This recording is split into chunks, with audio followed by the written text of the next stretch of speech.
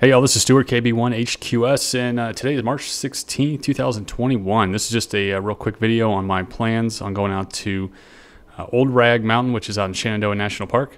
And starting out here, it's a pretty short drive, it's not too bad. What I'm going to do tonight is actually go in the center of the park, and I'm going to actually hike right up to the shelter. Let's take another look at a better map. Park right here, and I'm going to hike up to Bird's Nest number 3. There's only a couple of shelters in the park. It's surprising there's not that many shelters along the AT, which is this highlighted trail right here.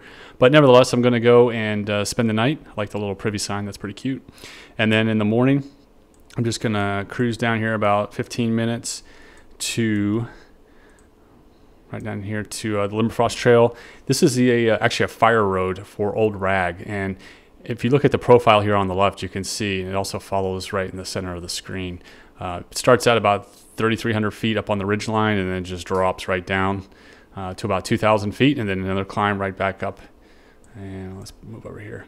And that's the low point right there, and then it'll come right up to Old Rag. And this is probably one of the most overhyped trails in the entire park. For some reason, everybody loves it, and I absolutely hate it. But it is an 8-pointer, and it is also really popular, so I'm going to go here during the middle of the week, and I'm going to come in on the back side versus coming in on this side, which I've done before. So that's the plan. As far as the weather's looking somewhat decent. Tuesday tonight, winds are going to lay down. We're looking at like 45 degrees up at elevation on the ridgeline, and then tomorrow it's looking sunny, no wind, and mid 40s. So it should be pretty decent. I do have to get a backcountry permit for this, which is free, but you do require one in order to camp out overnight.